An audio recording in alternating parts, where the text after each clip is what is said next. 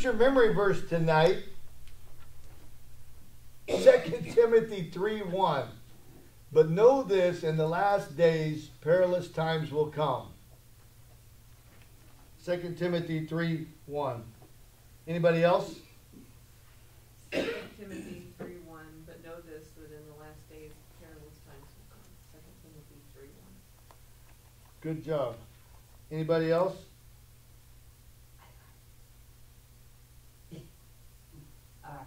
2 Timothy 3:1. But know this, in the last days, there will be perilous times. That's good. That's the content. Hell will come. Perilous times shall come. Yeah. Now, before you say we had this, the last time we had this text, it was actually 2 Timothy 3:16 and 17. And I backed up to 3:1 and we did the whole chapter. Now we're starting at the front of the chapter and we're going to go through and do the whole chapter again.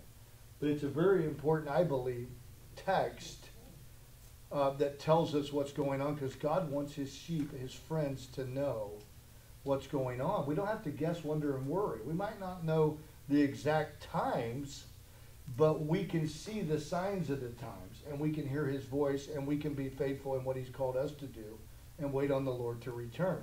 So anybody else want to try this? 2 Timothy 3:1.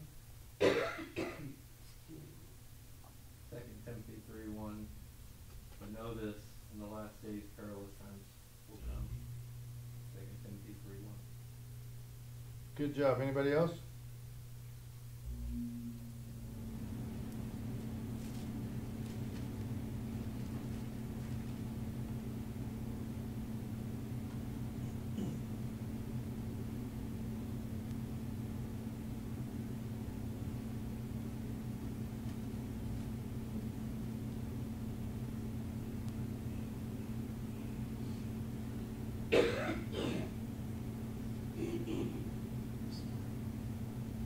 Context, 2 Timothy 3:1. Paul writing to Timothy. Paul being the spiritual father to Timothy. Timothy being his spiritual son in the faith. I'm going to back up just to read a couple things. And I could go all the way back to, 1:1. But just go back up to 2:23. Right in the middle of something, but I just want to start there. Because what is going on in our culture is that we're being sucked into a physical battle and arguing about physical things that have nothing to do with spiritual souls being saved. So we're being sucked into this, and then people get mad at you over the physical argument that you're in, and it does no earthly good for the spiritual soul. So he says here, and I'm just jumping into a point because I'm trying to make a point and move with a point, but avoid foolish and ignorant disputes, knowing, and we should know, that they generate strife, right? That's all it does. It's a physical strife that doesn't open up a person's heart. You don't learn whether the Spirit is working on their salvation because you're arguing about a physical thing that has nothing to do about the soul. It just has to do with what they see. It has to do with what they feel about the culture. Listen, and a servant of the Lord must not quarrel, but be gentle to all. Listen, to all. Oh, no, I'm just being gentle to those people that are right around me.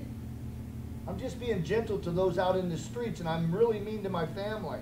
No, gentle to all.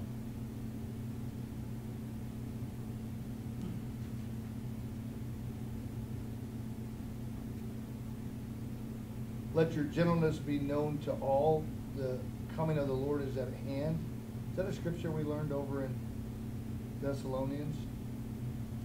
Able to teach, and there's lots of different ways to teach, but this is really in learning the scriptures, teaching people through instruction. Patient, one of the things that I'm being worked on about with the Lord. Patience. I don't want to be a doctor, so I keep running from it. In humility, lowliness of mind, correcting those who are in opposition. And I would add that when we try to correct, sometimes, we might just go, yeah, but the Bible says, try to learn people if you know them, and then learn how they learn. Watch how they react to correction. See, the Bible says he who hates correction is stupid or brutish. So none of us like correction. So try to learn how to speak to people so that they'll receive the correction. So you speak the truth in love, is what Jesus said. Because they're in opposition. And so they could be in the body of Christ and be in opposition to your understanding of the times. Opposition to your understanding of doctrine. They could be generally saved, but indoctrinated by some false teaching or belief system. And so God wants us to correct one another, counsel one another, and help one another in the one another ministry. And it says here, though they're in opposition, if God perhaps will grant them repentance so that they may know the truth. Listen, what's repentance? It's a change of mind, metanoia. I mean, we're not down here to go, na na na na na, I know more than you. Na na na na na, God saved me and he didn't save you. We're down here on purpose to be witnesses so that when they hear the truth, they will repent and come to the saving knowledge of Jesus Christ. So we want to be wise as serpent and gentle as doves, and we want people to change their minds. I don't care, just go to hell. If that's what you want to do, believe that. No, that's not what Jesus did. I mean, everything that he did when he spoke, even to the Pharisees, he spoke in a way that he knew that it would interrupt their mind and thinking, and they would sit down and think about that and want to change their mind or not. They'd either harden their heart or they want to change their mind. And many of them even got saved. We know that Nicodemus did. We know that generally, historically speaking, that Pharisees got saved and the Sadducees didn't. Because the Sadducees were more after the culture, after money, and after power. But the Pharisees genuinely wanted to obey God.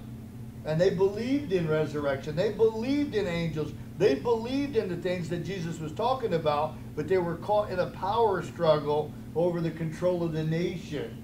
And then, of course, being led by Satan. So people can be in opposition, and that doesn't mean I'm through with you. I mean, we know Jesus said, pray for your enemies. Pray for those who spitefully use you. And see, what we're looking at in our streets today, and this is the theme I want to be kind of digging at as we go through this text, is that they're wanting us to fight in the street. They're wanting us to go out there like there's an enemy and go out there like we're supposed to be at odds. And they're preaching civil war from their false prophet pulpits and the news. And we're supposed to pray for our enemies. We're supposed to be sharing with them still the truth of the gospel, not out there quarreling and arguing. We're supposed to avoid that dispute and say, what are we really here for? That's the salvation of souls. So we want to be very careful not to get sucked into the vortex of what's going on the planet in this graveyard, and stay focused on what the Spirit would say to us and what He sent us to do and what He's called us out for. Why would He give us gifts and talents and abilities and teach us the Word of God to go out and argue with people? I'm not saying we don't contend for the faith, because we do contend for the faith that was once handed to the saints, James tells us. Or Jude tells us, that was once and for all given to the saints. We are preaching the gospel to people all the time. But God wants people to repent. He come to correct them. The Word of God corrects them. Truth corrects us. And everybody on the planet that was ever born is in opposition to God. So we want God to grant them repentance, that they may know the truth, because truth is a person, it's Jesus, and that they may come to their senses, not become delusional, but come to their senses like the prodigal son did. Remember the prodigal son? It says he come to his senses.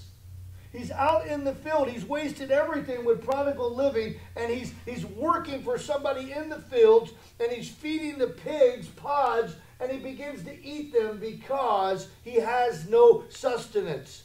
And then the Bible says he come to his senses. And we have to keep that as the forefront of everything we do in the gospel. I mean, as I look at the Bible, Jesus died. The disciples all died. They were all dying, trying to go to those that were in opposition and give them the truth and get them to come to their senses, because it's not God's will that any would perish, but all would come to repentance. And I don't care whether it was then or now, our battle is not in the streets about government. It's not about physical things. It's a spiritual battle. It's principalities and powers. It's a spiritual host of wickedness in the heavenly places. I mean, that's the battle. So it's a spiritual mindset. And the only way you can deal with a person's spirit is speak truth to them. And if you want to argue, boy, they love to argue about who's the best running back.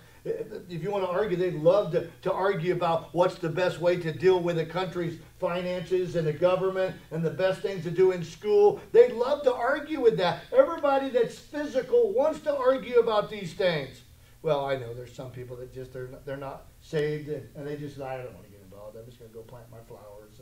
And they just hide, and they don't do anything. But that's not what we're called to do either. We're called to be witnesses in the choices that we make free will. And the Holy Spirit uses those free will choices to be a testimony to the people around us. So, listen.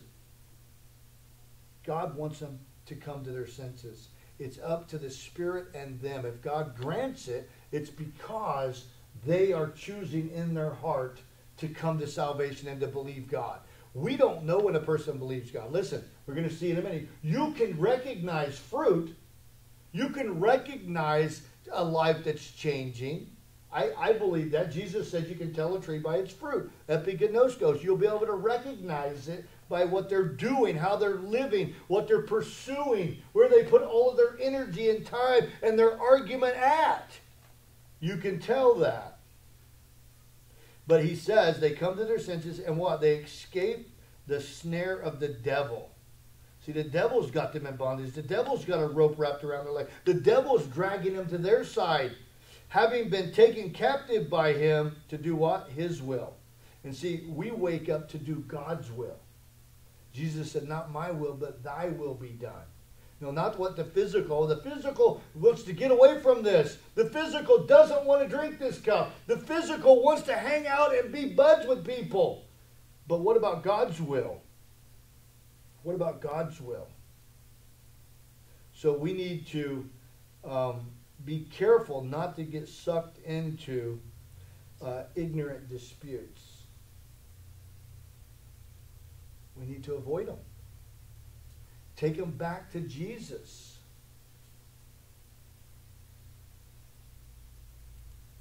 And then he says, as if there's no chapter-verse break, chapter 3, verse 1, as if there's nothing there, but know this.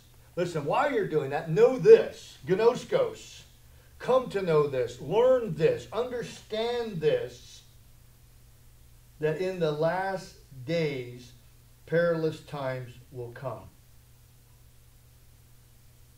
Now, I'm going to show you, and I think we can understand this, and remember that Paul, writing to Timothy, is writing to the church. He's speaking of the church and things that it takes for us to be sanctified and cleansed and do the will of the Lord. And so he's talking about people that's been taken captive, I believe, that are in the church. And they're moving in the wrong direction. They're doing the wrong thing. They're in opposition to what God's doing on the planet. They're either apostate or they've been taken captive and moving in the wrong direction instead of the way the Spirit is going.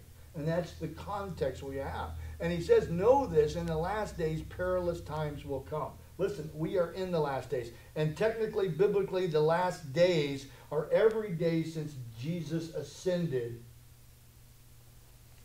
back into heaven. So all of the church age is really the last days in many contexts. And as we go through this and we look at this, we're going to look at an ugly list, right? And I was reading it, looking at it, and I'm saying, listen, we are called to go and to grow.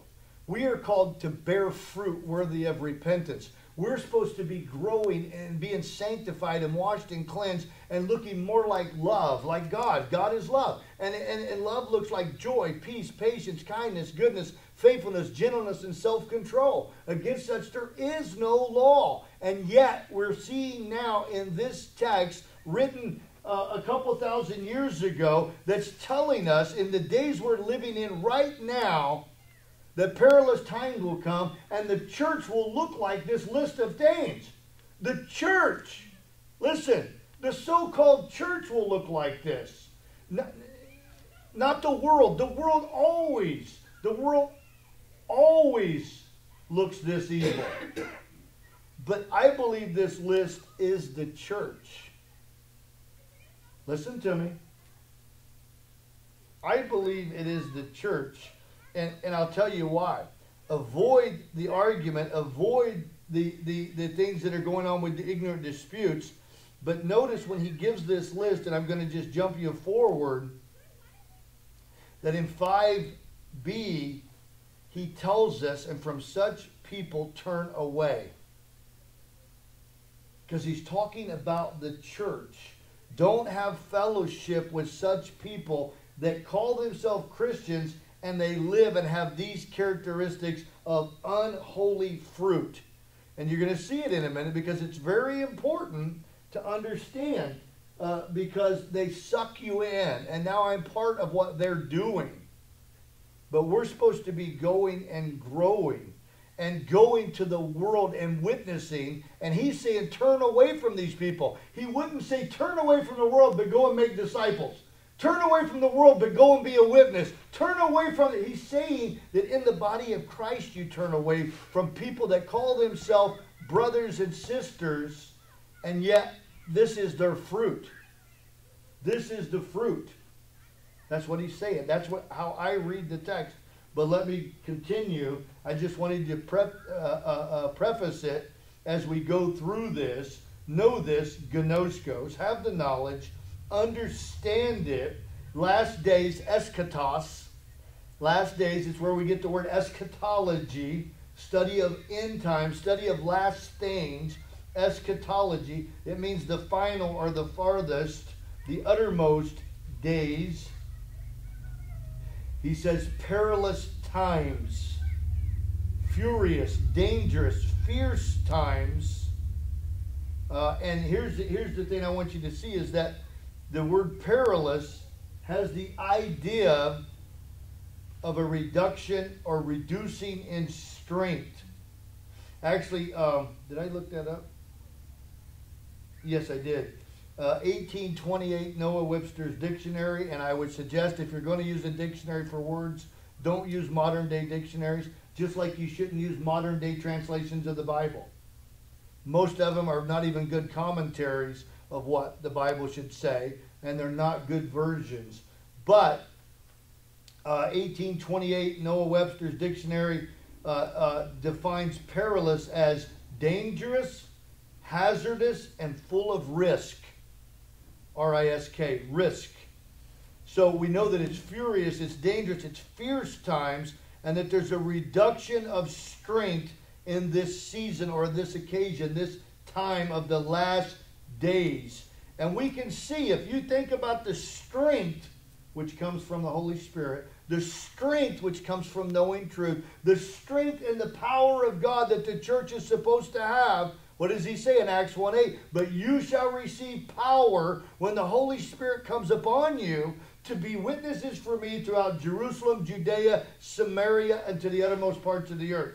We should have strength. We should have power. We should know the Word of God. And we should be able to know when to speak, when not to speak, when to avoid foolish disputes, and when to contend for the faith. That's the wisdom the Holy Spirit would give us. You never seen Jesus caught up in any useless wrangling or prattling or speaking any words that did not matter.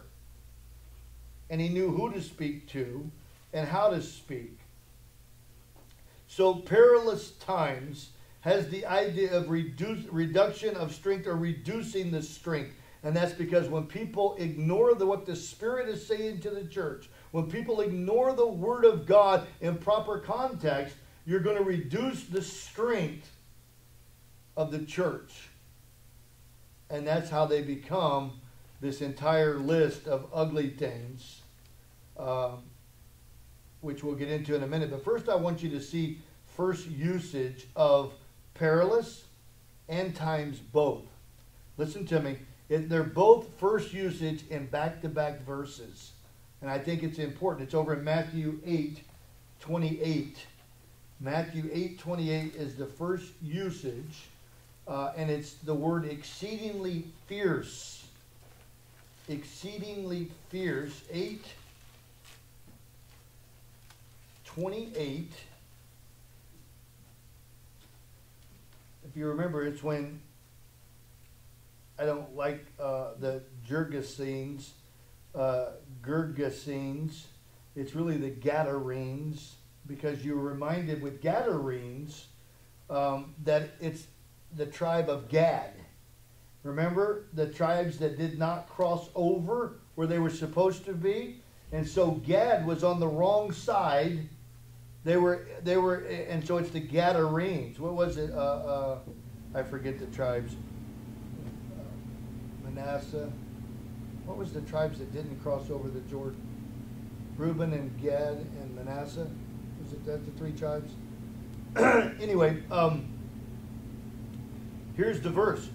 Verse 28, 8:28. When he had come to the other side, notice he's on the other side, to the country of the Gadarenes, there met him 2 demon-possessed men coming out of the tombs. They're living in the graveyard. They're living out in the world. We call this a graveyard. Exceedingly fierce. That's the word perilous right there. Exceedingly fierce, so that no one could pass that way. And suddenly they cried out, saying, What have we to do with you, Jesus, you Son of God? They knew who he was. Have you come here to torment us before the time? Before the day, last days. That time is the first word for the days, and perilous is exceedingly fierce. Now notice, why am I telling you that? Because in the first usage of these words, you have demons that were exceedingly fierce. And in these last times, according to Matthew 24, are as the days of Noah, when the demonic activity was exceedingly fierce. It was more and more and more. And so therefore we need to draw near to God and hear what the Spirit would say to the church, all the more because there's demonic activity out there and they're coming to deceive the elect if it were possible. So you need to be awake during this time. It's going to be exceedingly fierce times. It's going to be times when you're going to say, I don't know who to follow. I don't know who to believe. I don't know who to listen to. It's going to be times when mother and father and sons and daughters will be against each other. I hope we get to those texts in a minute. There's some of the first usages. But what you need to know is you have a personal love relationship with God. And you need to read the Word of God and draw near to God, and He will draw near to you. And you need to hear what the Spirit would say to the church. You are the church, the ecclesia, the called out ones. And it's up to you to listen and obey God and be a witness to others. You can't ride on somebody else's coattail. We're working together in the one another ministry. So here's these, they're coming. They're here. They've been here. And if you can't see that they're getting exceedingly fierce and worse every day. Listen, every day. But the mandate of the church never, ever changes. No matter what the times are, no matter what's going on, we're called to stay in the Word of God. Because you see, he gives us the answer at the end of the chapter. All Scripture is inspired by God, and it's profitable for doctrine, for reproof, for correction, for instruction in righteousness, that the man of God might be thoroughly equipped, ready for every good work. We always want to stay there in the God-breathed Word, what he has said, what he's doing, what he's done, what he's going to do. Stay there. And this is why he tells this all to Timothy. He says, you haven't seen nothing yet. Perilous times are coming. 4, verse 2, men will be lovers of themselves. Self-love. Listen, psychology. Self-love becomes an entire doctrine. This was written 2,000 years ago. Psychology just isn't very old, but it's been in the church for about 50 years now. Listen though. All of this lovers of is going to be from the word philos, where we get, it means to be an associate with, or a friend with, or fond of. You know, you get this, philia is Philadelphia, the city of brotherly love. So we have this love for these things. When you see this word, it's the same one. You become fond to it. You're loving it. You're pursuing it. So the first one is lovers of self. Atos. Philoatos. Fond of self. Selfish lovers of own self. This is the only place it's used in the Bible. And it's intent on one's own interest. Listen, you can be a good Christian and be confused and only intent on your own interest. And that means you're loving self. Over in Philippians 2:4, he says, don't look out just for your own interest, but the interest of others. Every single decision you make affects the interest of others. Every single decision you make is going to affect the fruit you grow, the witness you give, and it's going to be to somebody else's interest that's watching you. And so we have to be very careful with it. I'm not saying walk on rice paper. That's not what we're talking about here. But we're talking about know that we are not alone here, and that we're being deceived into only looking out for ourselves. Well, you know what? You just got to go on and just look out for yourself and stop worrying about other people. And you just got to take care of your own stuff, and you just got to do your own thing, and you just got to make sure you're climbing the corporate ladder, and you just got to make sure you're doing this. And it all becomes because our psychology has been sown in, and sociology and all these philosophies have been sown into the world, and the church lives just like the world. I mean, everything that's going on in the world is being sucked into the church. I mean, listen to some of the pulpits. Listen to some of the teaching. No, don't. I digress. Don't listen to it. But when you listen to it, they're teaching psychology. They're teaching positive thinking. They're teaching everything about self. How to be your best self. How to have your best life now. Is even a book by Joel Osteen, who's from the pit of hell. And if he doesn't repent, he's in opposition to God. If he does not repent, he will go to hell. I don't say that casually when I call out names, but if you don't call out names and you don't speak to the lie that's in the room, then you're not loving the people in the room. And you have to do it. In this type of a room, we're believers. We're here to grow. We're here to go. We're here to learn how to walk this out and not be caught up and entangled with the affairs of this life, that we might please him who called us to be a soldier. So self-love is one of the biggest obstacles. Notice it's number one. Love of self. Because self is the problem. The only good self is a dead self. We don't need more self-esteem. We don't need more of self. The problem with sin is we think too much of ourselves. You can't humble yourself when you're in your pride of self. If you think you're okay, you're never going to repent. If you think self is good, you're never going to repent. And we love ourselves. We love ourselves.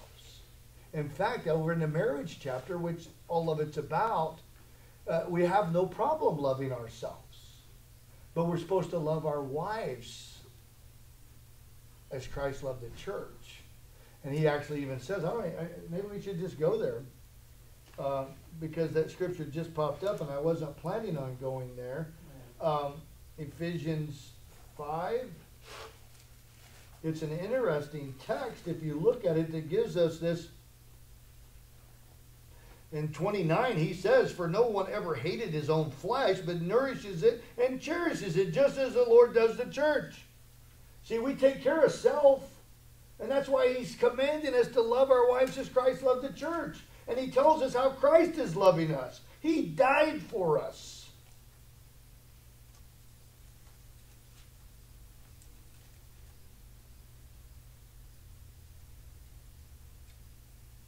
Anyway, it's not that great of a point, other than the fact is that you can be loving yourself and not even notice it if you're not dying to self. The Bible says if anyone wants to follow me, let him take up his cross daily and deny himself. Listen, we're supposed to be dead to self. Paul said, I die daily. Not lovers of self, recognizing that nothing good dwells in the flesh. And so, therefore, if you are not walking in the Spirit, you will fulfill the lust of the flesh. And so, therefore, we always want to be saying, what next, Lord? And be in tune with what the Holy Spirit is doing. What are you doing, Lord? What do I need to learn from this, Lord? How do I react to this, Lord?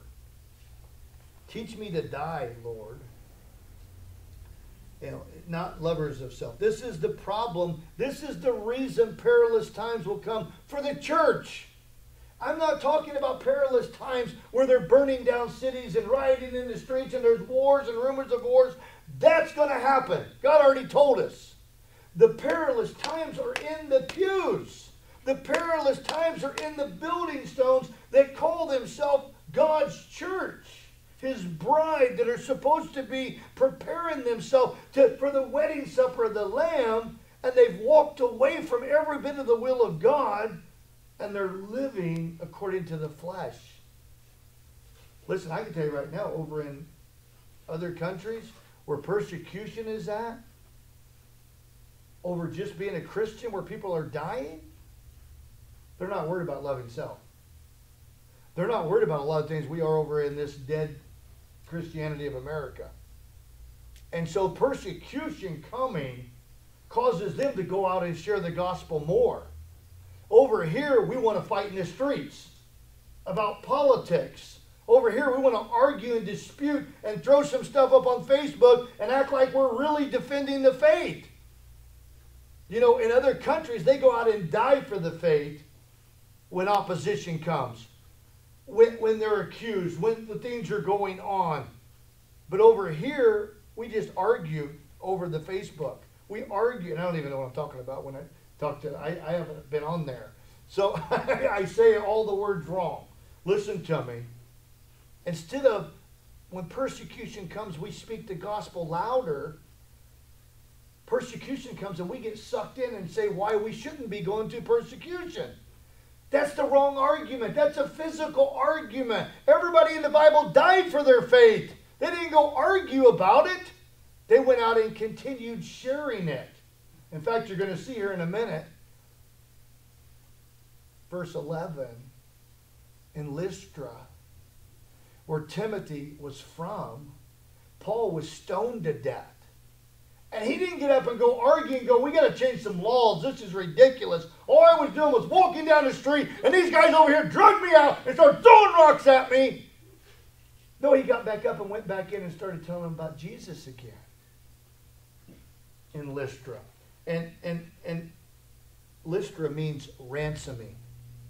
That's the very word it means, ransoming.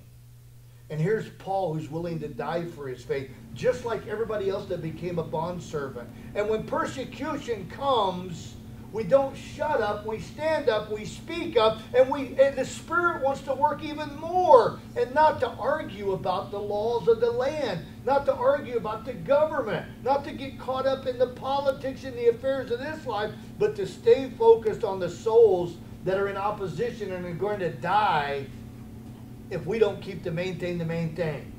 Because we're the only voice there is. Everybody else wants them to get sucked in. The false prophets, the false teachers, everything wants us all to get involved in not losing our power and our place. When in fact, your power's already gone if you're out there entangled and fighting about the affairs of this life, because your power is in Christ and the gospel message, the anchor to our soul. Perilous times are upon us because men love themselves and they don't want to lift up Christ. Lovers of money. King James, covetous. Covetous. The love of money is the root of all evil. It's the word philagargios. Philagargos. I don't know how to say it. It means fond of silver. Fond of money. Listen, it's not a mistake that silver stands for redemption. And then the Bible says that we covet the silver. It's not a mistake that Judas sold his own soul for 30 pieces of silver when he could have had his soul saved by the very one he was selling out. It's not a mistake that these things all line up. It's the gospel truth that should give us more faith, more power, more strength, more reason not to shut up, because people are being deceived by liars. So covetous. They love themselves and they covet silver. They love money. Top of the list, isn't it? After I love myself, I'm going to go make some money. And I don't care who I step on while I make it, because that's what we're supposed to do in the world, is make some little silver Dianas and worship them. Oh, did I say that? Little idols. Boasters. I mean, we're just going to walk through these a little bit. I would like to go a little bit deeper, but I probably won't. Just look at the list of what the church is. Listen, the last days, this is what the church looks like. This is heavy sometimes, but we want to make sure that we are looking like love, joy, peace, patience, kindness, goodness, faithfulness, gentleness, and self-control. Because this list is going to give us everything the opposite of it, because we've walked away from God and His Word. Boasters are braggarts. It's actually the word vagrancy. Vagrancy. Which is interesting because again, Webster's 1828 says a vagrant is somebody wandering without a settled home. In other words, they haven't settled their mind and said, hey, I'm of the house of God. And they're kind of like in between two decisions, like Elijah and the Mount Carmel. You know, they're a vagrant here, and they can't make up their mind if they want to live for God or they want to chase silver. So we don't want to be that type of a braggart. When we think of a braggart, think about it. That is somebody that loves himself, and they're bragging about what they're doing. And they really aren't doing it for the devil, and they aren't doing it for God. So the only person they got to trust in is self. And they love self, and they're bragging about what self has done. And they're bragging about what they have done, but really they got no place that they've settled as a home. And they're still in their own esteem, their own self-love and self-esteem. This is pretty powerful stuff, really, when you look around. And especially if you watch people, and especially if you see the nature of things, and you see the spirit of Antichrist in the world, and you know what we're supposed to be doing, and you see how people are acting out in the work world and out everywhere you go, how they're living. But for the grace of God, we'll all end up in a ditch. So it means an empty pretender. This is what the braggart is, the boaster.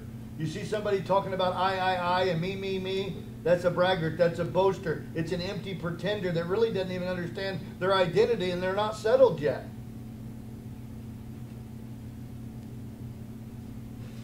They talk a good game.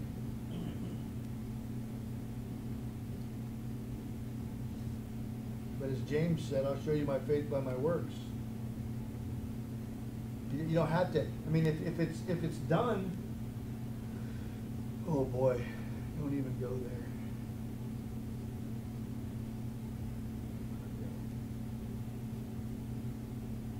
Not going to go there. I'm not. Okay, well, I'm just going to move on.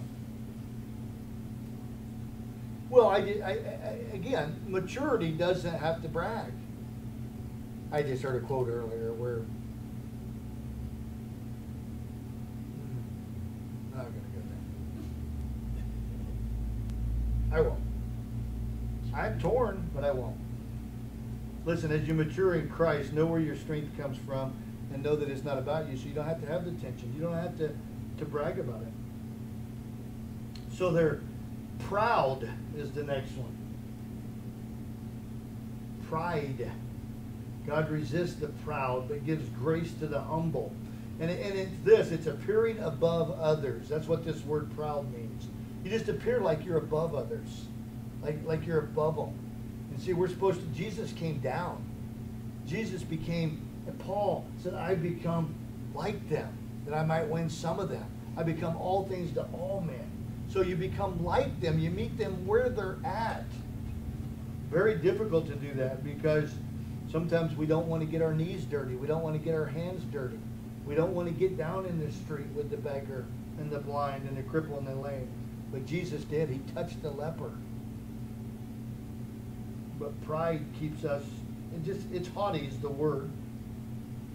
The next one is blasphemers or blasphemous, blasphemers, scurrilous. Say it 3 times. Scurrilous. Especially impious against God. It means railing against God, blaming God. Speaking blasphemies. You know, and most people, you hear them, they, I don't believe in God, I hate Him. Wait a minute, you're hating somebody you don't believe in? You know, and they speak blasphemies. I don't want to hear about God, I'm doing this and that, and let's talk about the way that they made algae in the wilderness, and that's how they ate with that algae making machine that they got from aliens. Let's talk about that. Oh, really? That's where you're going to go with this? You really think that aliens bringing an algae-making machine to the wilderness is how they ate in the wilderness, and you'd rather believe that than to believe there's a God? You hate Him that much. You're mad at God that much. I'm sorry, you guys are like, where's He at? That was on the History Channel. And anybody watching the History Channel, you need to wake up and don't watch anything religious. You want to watch them redo a car? Be careful what they say, because they're going to say, we've been working on this car for 1,000,000 years. There's not been 1,000,000 years. So every show is going to introduce lies to you if you're on TV anyway. But the History Channel, I seen it one time. The theory is that aliens came down and taught the children of Israel how to make an algae making machine, and that's what they ate in the wilderness. And I'm like, you got to be kidding me. I mean, that takes a lot of faith to believe. That takes a lot of faith. I'd rather believe that God did it with rain and bread than to believe the other one. Who wants to eat algae? I'm sorry. I'm way off the line. Let's get back. But this is the scurrilous people that will say anything to keep you from believing in God. And their hate comes out. Their heart comes out. Everything about them comes out. All of hell when they begin to blaspheme God. Listen, you say, what? Listen, you guys are thinking about worldly people. I'm talking about the church. This is in the church. People that don't have a worldview of creationism. People that are mad at God. People that go to church on Sunday and they act like they're okay with God, but they're really mad at God because they're not doing as good as the other person. And they blaspheme God in everything that they say and do. This, believe me, is the church. This is not the world. The world has always blasphemed God. Disobedient to parents.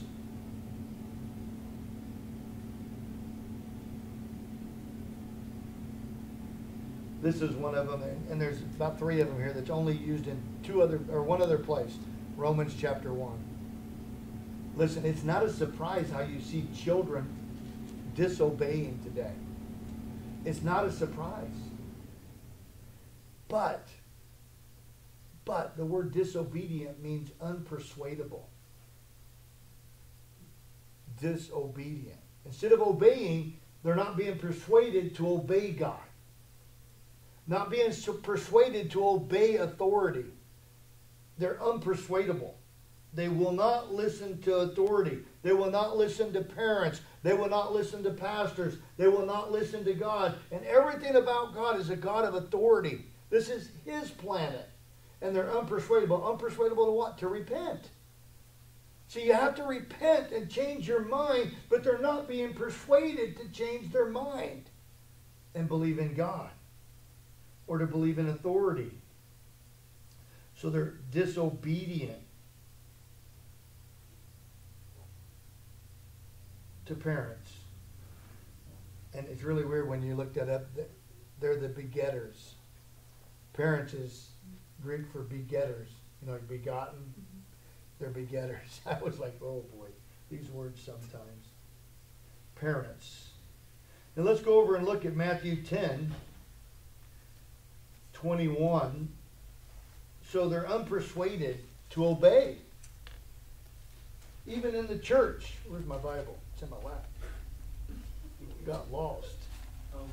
I was trying to talk.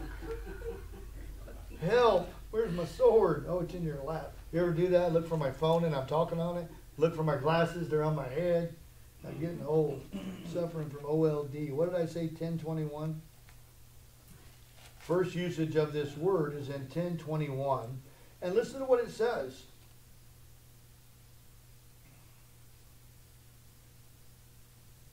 Well, he's talking about being delivered up, first of all, to authorities, right?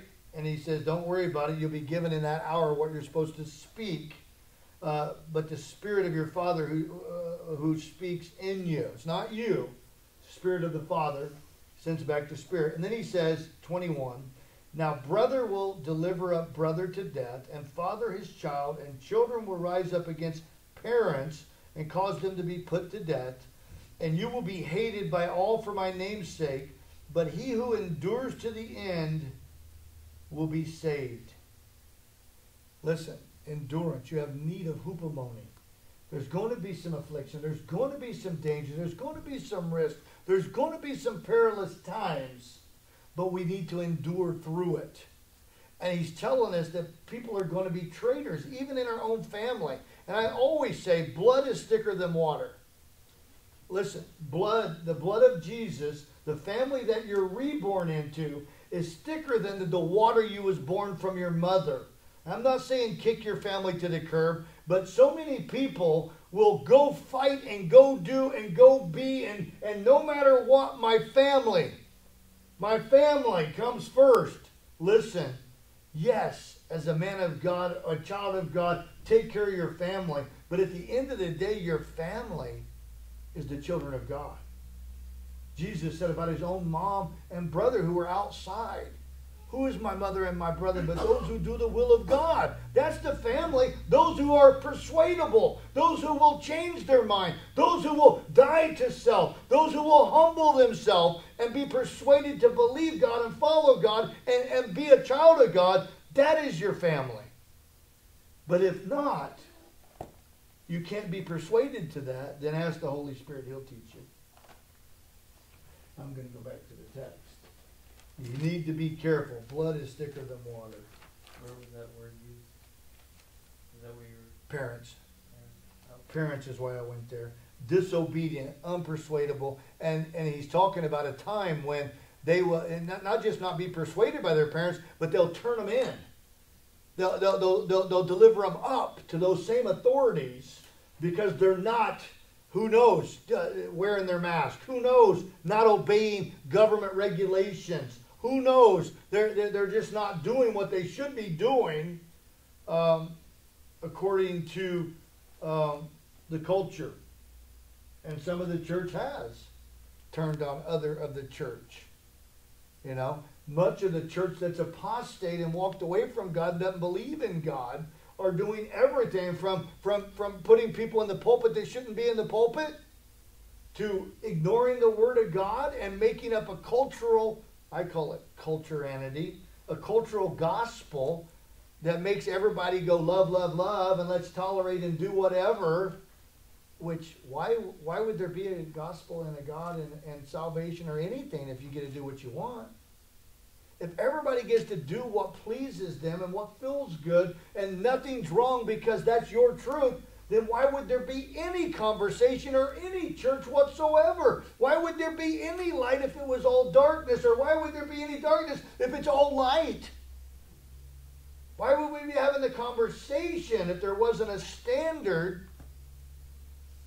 I mean, and I always take it back to the basics. If you go to somebody's place of employment and you get a job and they go, here's the handbook, do this, and you go, nah, I don't think so.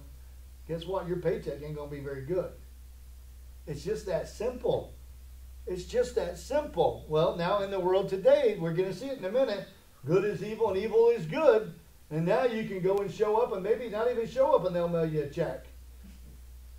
And they're not allowed to fire you. Yeah, you're right. Not so much. That's because of how evil it has gotten in our world. Let's keep moving. I'm out of time and I've got 40 million other words to use. This list is pretty gnarly for it to be people who are supposed to be transformed into the image of God. What God are they being transformed into? What image are they of? It's certainly not the God of love. You can't love yourself and say, I love God.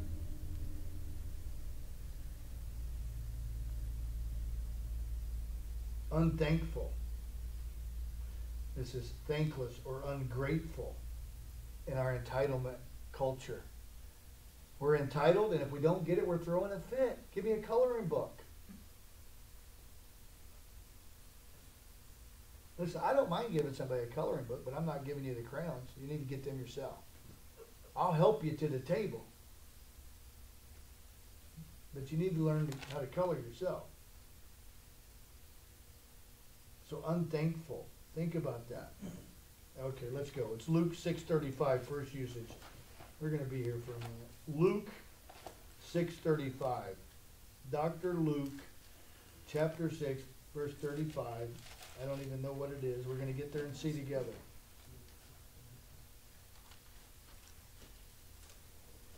Oh, yeah.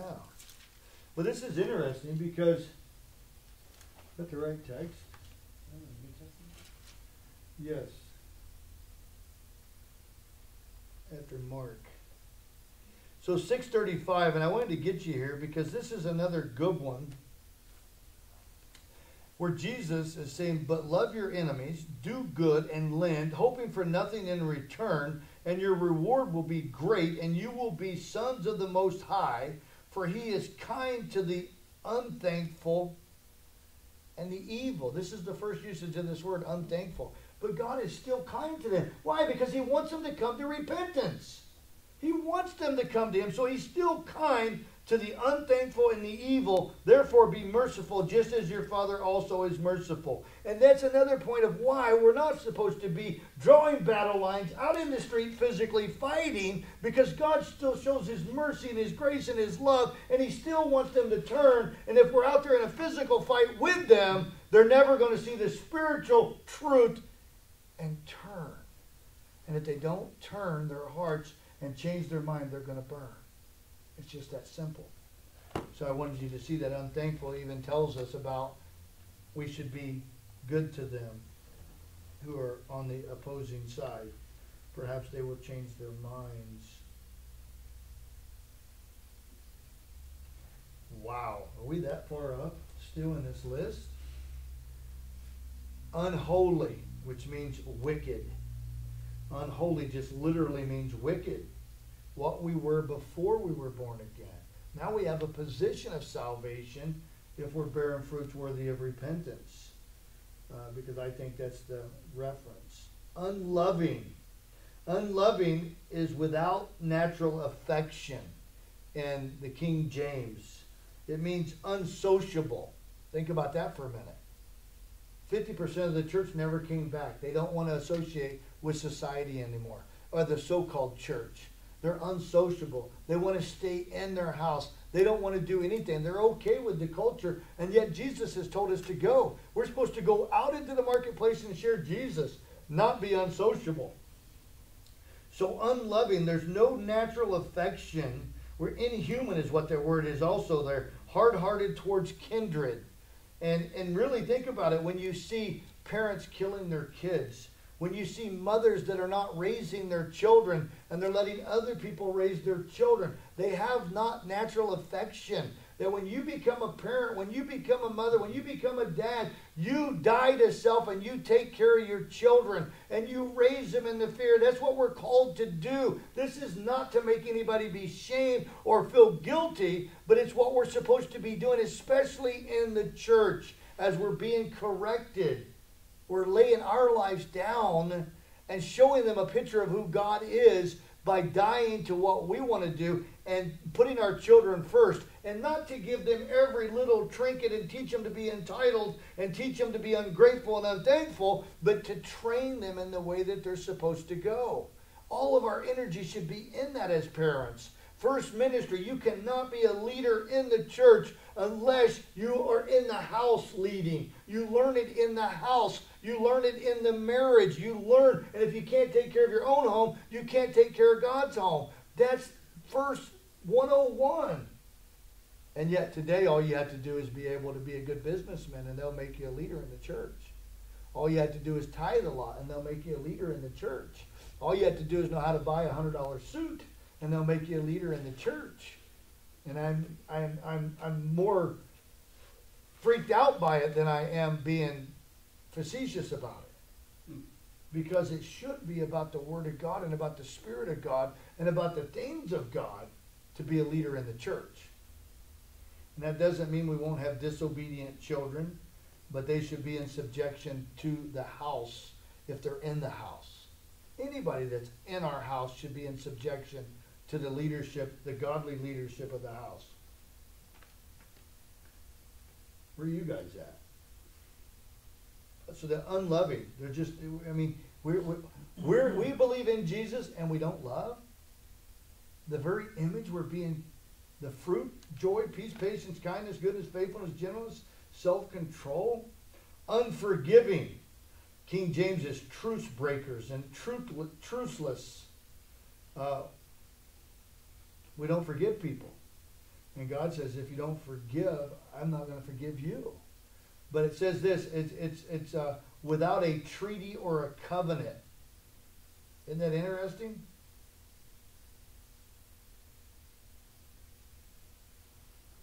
Cannot be persuaded to enter into a covenant. That's what this word means. Truce breakers, unforgiving. Forgive one another. Slanderers. This is a really good one. To be the church. False accusers. That's what slanderers mean. It's the word diablos. Diablos. A traducer.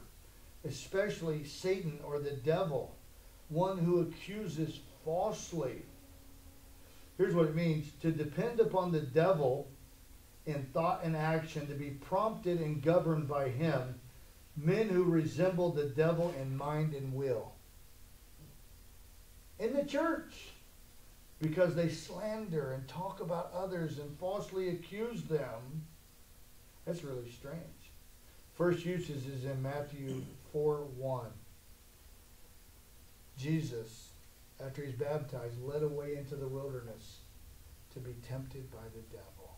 Diablos. Without self-control, or King James, incontinent. Powerless is what it means. No power. God has not given us a spirit of fear, but one of power and of love and of a sound mind. And the Holy Spirit is supposed to be leading us.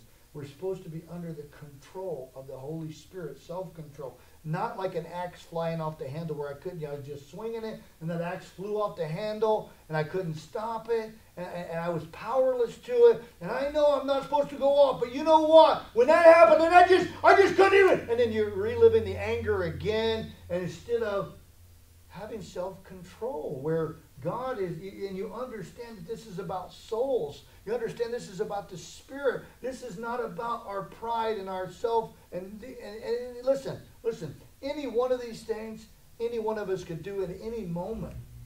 But when we live this way, and this is our character, and this is our fruit, and this is what we do, and we don't care, that's the problem. We can say, oh man, I do that every once in a while. Every one of us can probably say, oh man, I've never been like that. Oh man, I am not getting there. Oh man, that fits me. No. But where's your senses at? Have you come to your senses? Or do you understand you were in opposition and now Christ has set you free? And now you can go out in the power of God and live this out. And you don't have to stay here, but you're being transformed by the renewing of the mind, because you keep changing your mind when you meet the will of God.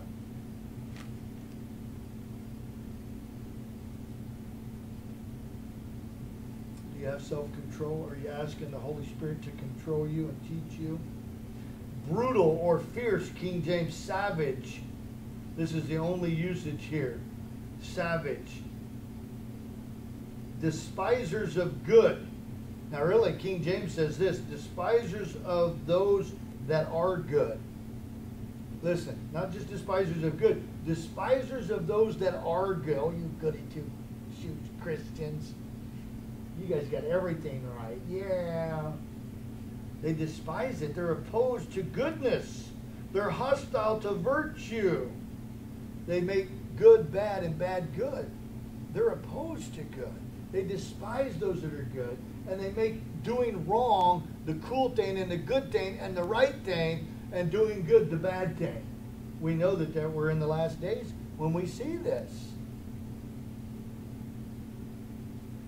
Traitors, they betray. I think I'm going to another company. I'm selling out for the most dollar. Nobody is loyal anymore. They don't surrender. But traitors surrender in the sense of giving forth into another the enemy's hand.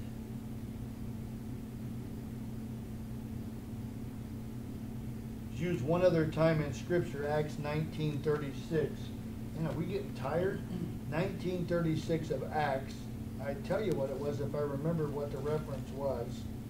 And it would be quicker. 19:36 is the goddess Diana. Therefore, since these things cannot be denied, you ought to be quiet and do nothing rashly. Is that right?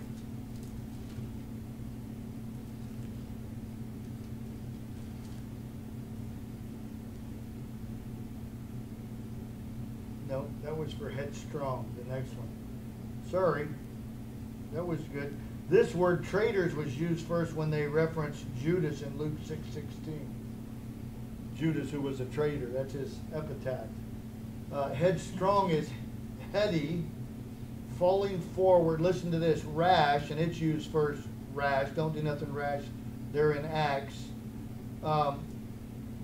Listen, it means, headstrong means reckless. The church sings a song about God's reckless love.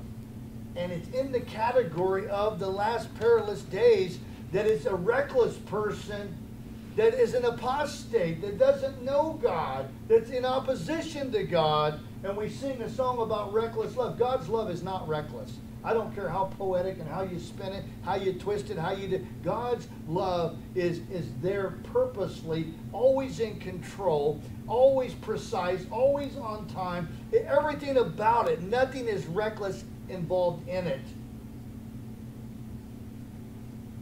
However, an apostate's character, when they're headstrong and falling forward, they become reckless. God's not falling forward. God's got it all planned out. He spoke it into existence. He knows the end but from the beginning. You cannot be reckless when you know everything. It's impossible. Haughty, which is high-minded, means to envelop with smoke or to inflate with self-conceit, be lifted up with pride.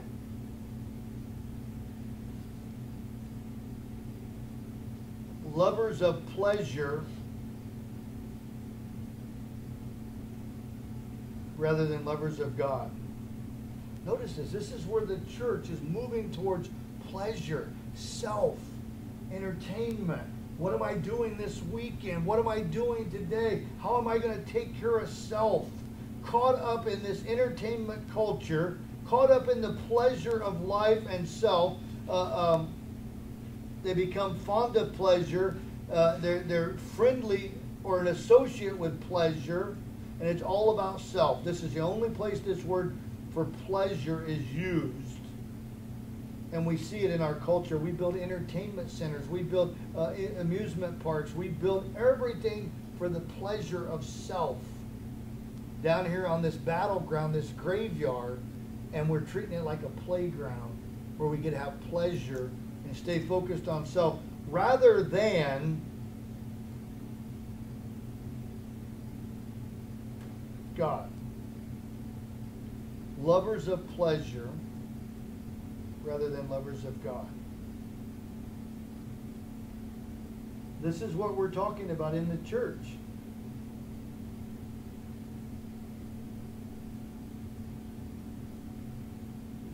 Verse 5, having a form of godliness, form, morphos, having is echo, which means possessing, that's the condition. Ecomorphos is formation, it's an appearance of godliness. Godliness means holiness and respect and reverence to the gospel scheme of things. Got some good manners, I got a good job, and I can go to church and have some religion, but it's a form of godliness. But, there's the big but. But denying, to contradict, to reject, to refuse its power, its force, its miraculous power, its wonderful work of the cross. They refuse to believe and they deny the very thing that the power is for, of the cross, to set us free from the penalty of sin so that we can learn to change our mind, that we can be changed, that we can be, what was that word? Persuaded. Not be unpersuadable, but we can be persuaded to follow God, to be conformed into the image of God, to do the will of God.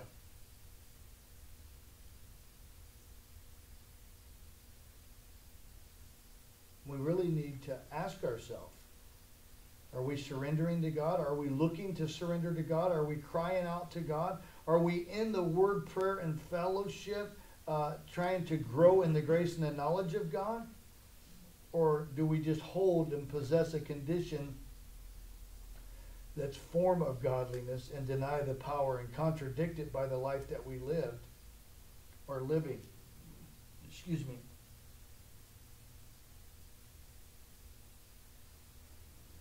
And he says real clearly, and from such people, these is what it really means, turn away. Guess where that's used first at? Matthew 7:24. Be away from me. I never knew you. That's where this is used first at. Because listen, what's the important thing?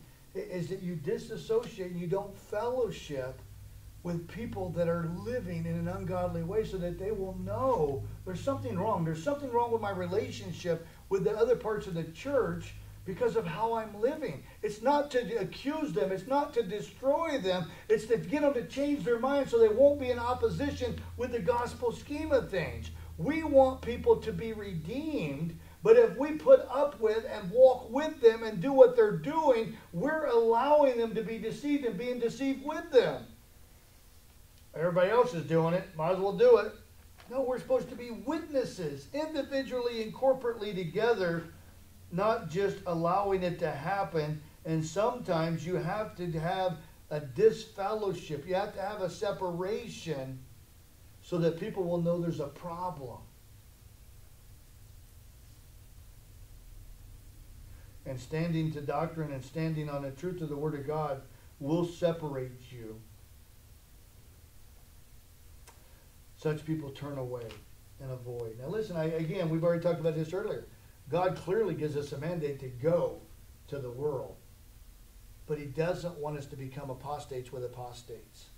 He doesn't want us to become like the people that don't listen to the Holy Spirit by hanging out with a bunch of people that are ignoring the Holy Spirit and the power thereof. And then he goes on to say this, and I'm going to go out on a limb and we'll finish it. It's verse 6. Number of man.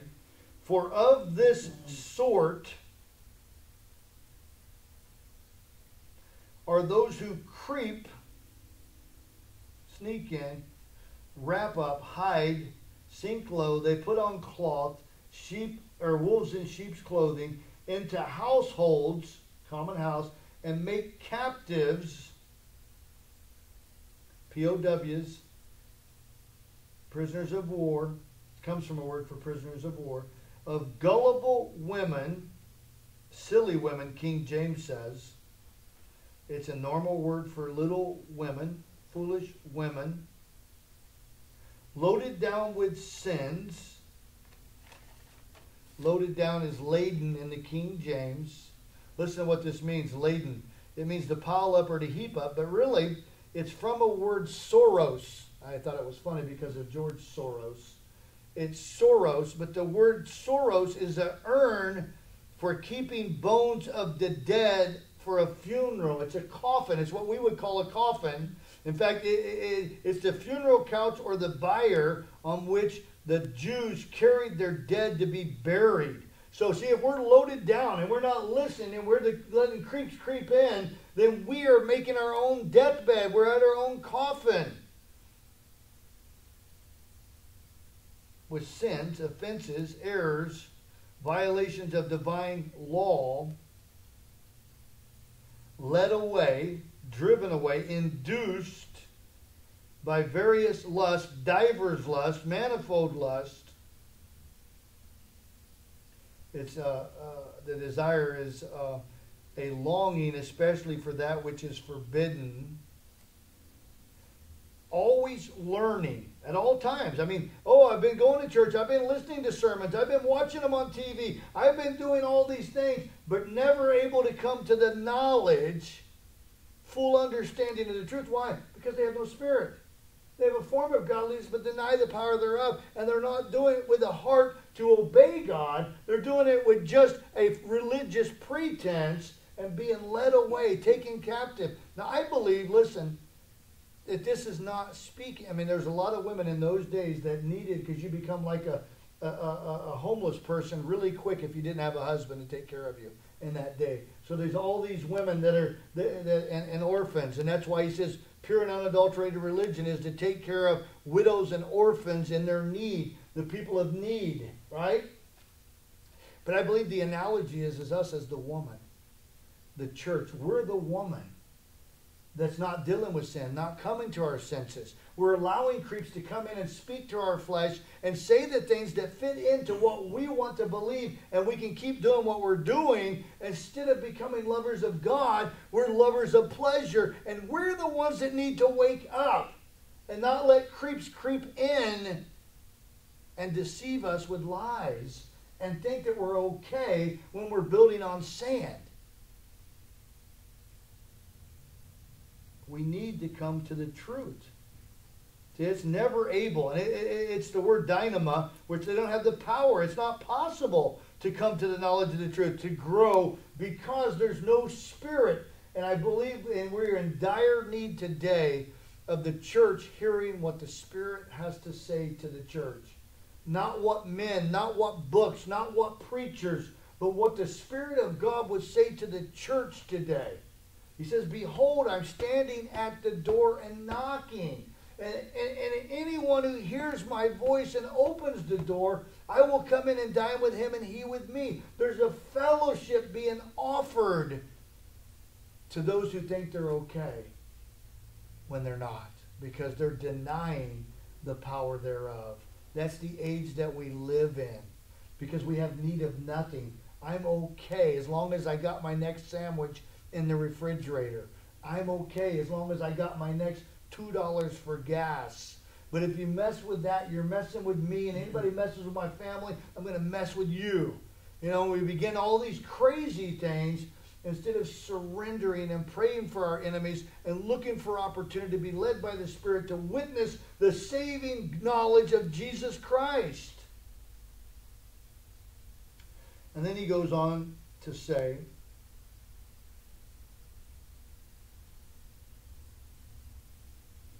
that was verse 7, by the way. Uh-oh. No power, not able. Verse 8, new beginning. What? We're back to the subject of these demons. As was Ianus and Ambres, or commonly called Janus and Jambres. Janus means he vexed. These were the Magi that stood, according to Jewish books that are not biblical, I have to say, but they handed down for generations that Janus and Jambres were the two Magi, the magicians, that stood before Pharaoh when Moses and Aaron were there, and Aaron would perform the signs as the prophet, and Moses would say, "Let my people go," and these guys mimicked it until, what is it, Exodus, I wrote it down, Exodus 8:18, they said, "Oh, Pharaoh, this is the finger of God." But it was already too late, because Pharaoh had already hardened his heart. And even when they began to testify, "Oh my goodness, this is the finger of God, we can't do this," Pharaoh still would not turn. So just as these, Jambres means foamy healer, which is talked about with Jude, the apostates in Jude 12 and 13. Listen to this. These are spots in your love feast. These demons, they're in your love feast. They have a form of godliness but deny the power thereof. They're actually not trying to live for God. They're selfish, they're unholy, unloving. All they're doing is having a form while they feast with you without fear, serving only themselves. They are clouds without water. It looks like clouds, but there's no Holy Spirit. Carried about by the winds, every wind of doctrine. Late autumn trees without fruit, so there's no fruit of the Holy Spirit. Twice dead, pulled up by the roots. What happens? Throws them into the fire. When he pulls them up by the roots, cast into the fire. Raging waves of the sea. Here it is. Foaming up their own shame. That's what Jambres means. Foamy healer. Foaming. Like foam in the water when the water's crashing. Make a little bit of foam. Wandering stars, for whom is reserved the blackness and darkness forever. Of course, stars I always allude to as the fallen stars. A third of the angels fell. They're called stars. And we have Hollywood stars, and everybody wants to follow them instead of follow God. We want to follow everything in the culture instead of be lovers of God. And he says, just as Janus and Jambres resisted Moses, withstood Moses, they standed against, they opposed him, they set themselves against him, he says, just as they did, so do these also resist the truth. Truth is a person, Jesus Christ. Men of corrupt minds, depraved minds. This is the word kataphrio, where we get cauterize or cauterization. So their minds, their hearts have been cauterized, where they're so hard they can't receive anything. The flow of blood will not flow. Corrupt minds, disapproved, reprobate is the King James, castaways, like you do with that little stemmy thing that grapes hang on. Cast it away, it's good for nothing. Sorry. They're disapproved concerning with respect to the faith. Now this is the word pistis, not pistio. And pistis is after you make a covenant, after you believe, then you have pistis, which is a constancy in your faith. You continue to walk it out. You continue to turn back Because many people say they believe, but they don't rely upon God for salvation. They're not led by His Spirit. They're not walking in His truth. They said, I come to my senses, but they didn't go back toward home where they could get the signet ring and the clothing on. And all they've done is said, I come to my senses, but they stayed in the pig pens. They stayed in the field. They didn't go home. They're still without home. They haven't settled that in their heart that they have a home. And it says, but they will progress or proceed no further, for their folly will be manifest to all as Jannes and Jambres, as theirs was also. And of course, like I said in Exodus 18, they said, Pharaoh, this is the finger of God. So their folly, when they couldn't keep repeating, they couldn't keep going. And listen to me, if you try to live the gospel and walk it out and bear fruit, and you try to do it in the flesh, you'll wear out. You'll walk away. You'll burn out. You will not stay in the, if you don't stay in the word, prayer, and fellowship where you get your energy from, confessing your sin and listening to the Holy Spirit, you're never going to want to be a lover of God. You're always going to be only concerned with your own flesh and what's in it for me. Drives me crazy. Oh, I'm sorry. I got to stop that. Your mom used to get so mad at me when I'd say that. But people that all they're doing, even after you preach a sermon and you think, man, I knocked it out of the ballpark, they stand up and go, what about me? And they don't say it in those words. But you're going, oh, did we not hear nothing? What is the Spirit saying to the church? And I know I can do the same thing. I can step in the same mud hole. And God will convict me and I have to repent. But we need to wake up to what God is saying to the church. Because it's mere folly. The word means stupidity. And then he goes on, and let's finish this, and I'll read this out. But you have carefully followed. He's talking to Timothy. He's talking to his son. He says, you've carefully followed. Are you carefully following what we need to be following? My doctrine. First thing, doctrine. That's teaching how to live. Manner of life. They've seen him walking it out. Purpose. What was he purposing in? What was he doing? His faith of how he went through things. My long suffering, there was pain. Love, perseverance, persecution, afflictions. These are things that follow true faith. And he's saying, Timothy, you carefully followed it. You've seen my testimony, which happened to me in Antioch, in Iconium, at Lystra. Again, that means ransoming. It's Timothy's hometown. It's where the two met. What persecutions I endured.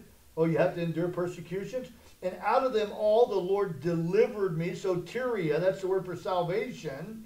Yes, and all who desire, you crave, you lust after, you desire to live godly in Christ Jesus. There's no other way to live godly. It has to be in Christ Jesus. Will, not may, might, could, will suffer persecution. Listen, if there's no persecutions, maybe you're apostate. If there's no persecution, maybe you don't desire to live godly in Christ. That's all. I'm just saying what the word says there. But evil men and impostors